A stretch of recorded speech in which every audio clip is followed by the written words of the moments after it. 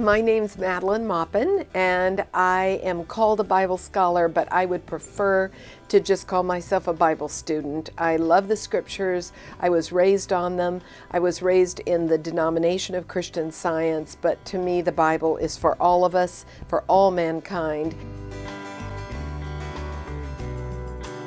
My name is Eric Nelson, and I am the legislative and media spokesperson for Christian Science in Northern California. Christian Science is a religion that was founded by Mary Baker Eddy in the late 19th century. And Mary Baker Eddy said that she founded her religion largely based on her understanding, her reading, her study of the Bible. And of course that includes both the Old and the New Testament. Healing was very much a part of what she taught in Christian Science, and of course she took her cue from Jesus Christ in the New Testament. So yes, Christian Science is first and foremost a Christian religion. Well, Christian Science is really all about following Christ Jesus in the way He asks us to. We take very seriously the commission of Christ Jesus to us to be Christians, to follow His example, to live in accordance with what He taught. And so that's why we're Christian. So I love your question, what's the end game? And I'd say whether you're a student of Christian Science or any Christian, it's to know God. That's my end game. And I think it's the end game Christ Jesus came to talk about.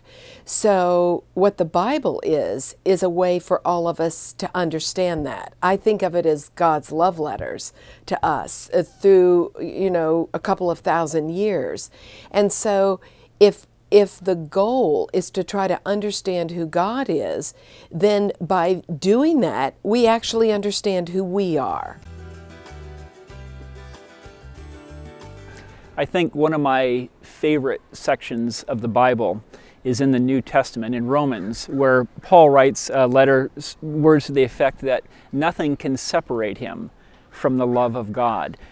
I go to that, it's Romans 8, I go to it all the time. And Paul, no matter what he's been through, and we all know the life that he led, for him to write that absolutely nothing, whatever has been in the past, whatever is going on right now, whatever might happen in the future, nothing can separate him from the love of God. And then he ends up by saying, which is in Christ Jesus. And to me that's saying, Christ Jesus is the one who reminded me of that inseparability with God. There's a wonderful text in the very beginning of the scriptures that is such a holy part of the Jewish Hebrew Bible in Genesis of the Torah. And it's where it talks about God making man in His own image and likeness. Well, we have a new puppy. And one day I realized he had never seen himself. He didn't know what he looked like. So I picked him up in my arms and held him in front of the mirror, and he started growling at his reflection. And then he realized it must be him in my arms because he knew what I looked like. And I've thought, that is exactly our relationship to God. If Genesis says man is the reflection of God, then we really are looking into that mirror called God to figure out who we are.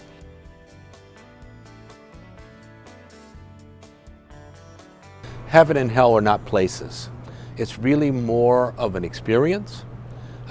In the Old Testament, it wasn't placed until Jesus' time, and then there's some other religious traditions that were not in the Jewish tradition, had the sense of heaven and hell as places, and Jesus began to refer metaphorically to heaven and hell as places. But it's really a metaphor because His whole message was that the kingdom of heaven is here and now, and that's what's essential. From the biblical point of view, heaven really is the state of being with God, and hell is the state of being separated from God. So heaven, as many people define it, is somewhere after this experience on earth, just like hell is its opposite, sometime after earth. But I think we're finding that it's much more about a state of thought. I take my cue directly from Jesus. He was the one who said, the kingdom of heaven, or the kingdom of God, is within you, and that kingdom of heaven is at hand. To me, that implies there's no waiting. It's something we can open ourselves up to right here and right now. We don't need to wait for it.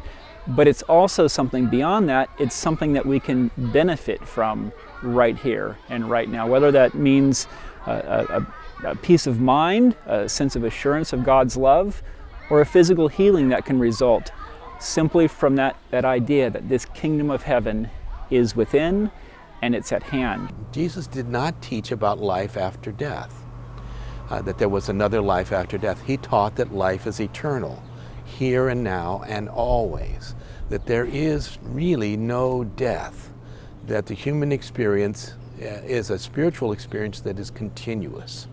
And that if it's continuous, then when are we going to get to heaven? We need to get to heaven now. And that's by having more of a sense of the presence and power of God in our life. It seems to me that every single teaching of Jesus was followed by a healing. And that is especially pronounced in the Gospel of John.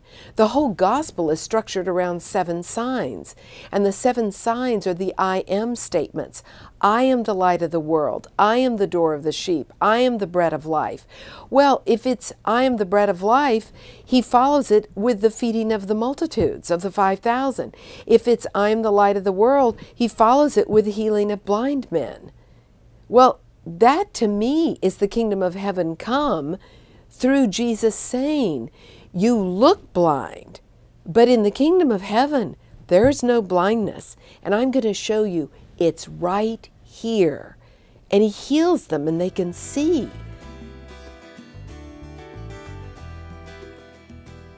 Jesus' life was spent healing people. We wonder, well, why did he spend so much time healing people of physical ills and of overcoming sin? Because that's the way God gets your attention. It's not the end game, but it is the way God gets our attention to tell us that God really makes a difference in our life. And that's really what it's about. It's really about waking us up to God is present, God has power in our life, and so let's begin to apply it to bringing more harmony to every aspect of life, to drug addiction, to violence in the community, to everything we're dealing with. When I have any kind of a healing, whether it's a relationship healing, an emotional healing, or a physical healing, a physical cure of something, sometimes that's my cue that I'm actually in heaven. It's actually a confirmation that I have arrived. As I was saying earlier, for a Christian Scientist, heaven isn't so much a locality, a place, as it is a divinely inspired state of consciousness. So I see healing and heaven kind of working in tandem with one another.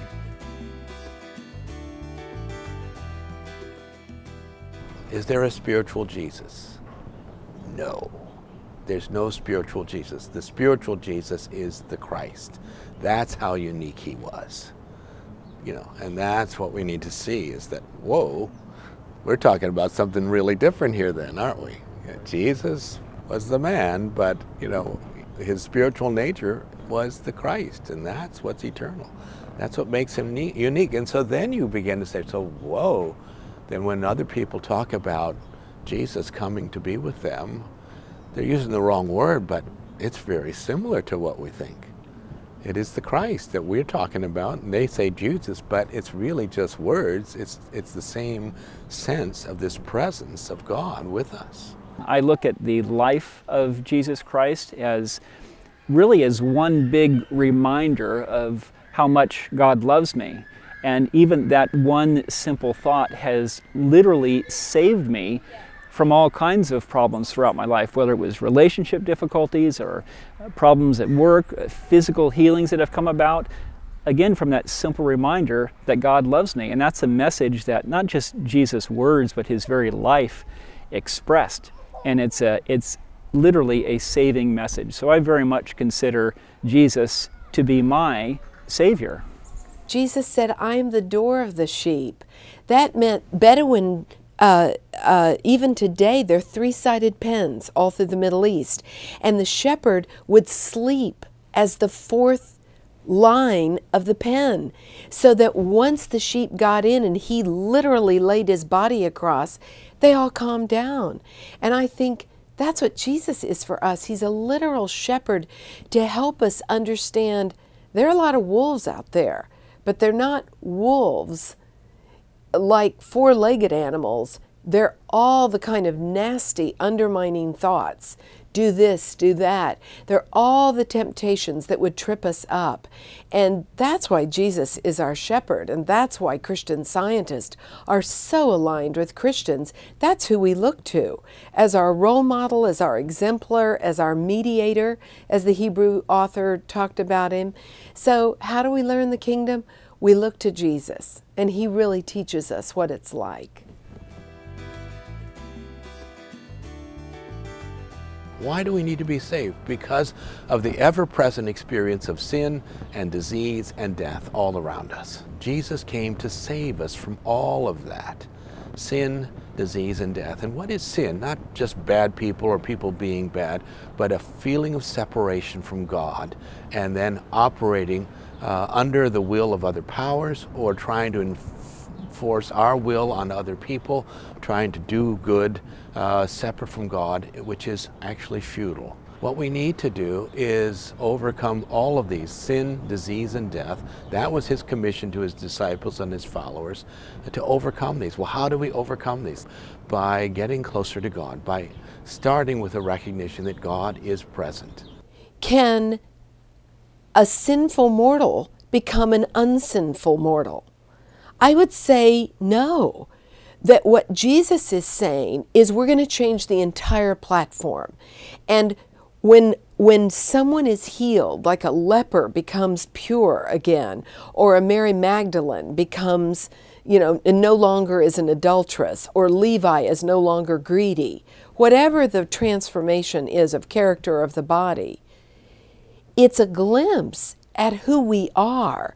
So salvation is a glimpse into man as this image of God. It's being saved from the whole mortal dream. Salvation comes in any number of ways. It may come from my individual prayer. It may come from reading the Bible. Any way I'm able to get back in touch, again, with that simple message that I have this connection with God, that I can't be separated from God, that God literally loves me and cares for me. That's my salvation. When I can hold on to that thought, I feel I'm good to go. And there are many passages throughout the New Testament, in the book of Hebrews, in Ephesians, it talks about, what Christ came to teach us. And you really get this sense that Christ came to kind of say, wake up. You're made in God's image. You're pure. Let's act like that. Let's make a big distinction between sin. Paul uses the term sarx, the Greek word which means flesh. It's where our English word sarcophagus comes from. It just means a flesh-eating box. But sarx is this term where kind of sin dwells. But we're so much more than that. And so I love to think of salvation as throwing off these things that have gotten imposed on who man is. And we begin to realize, wow, we are free to be this image of God. And as we see that, we experience salvation right now.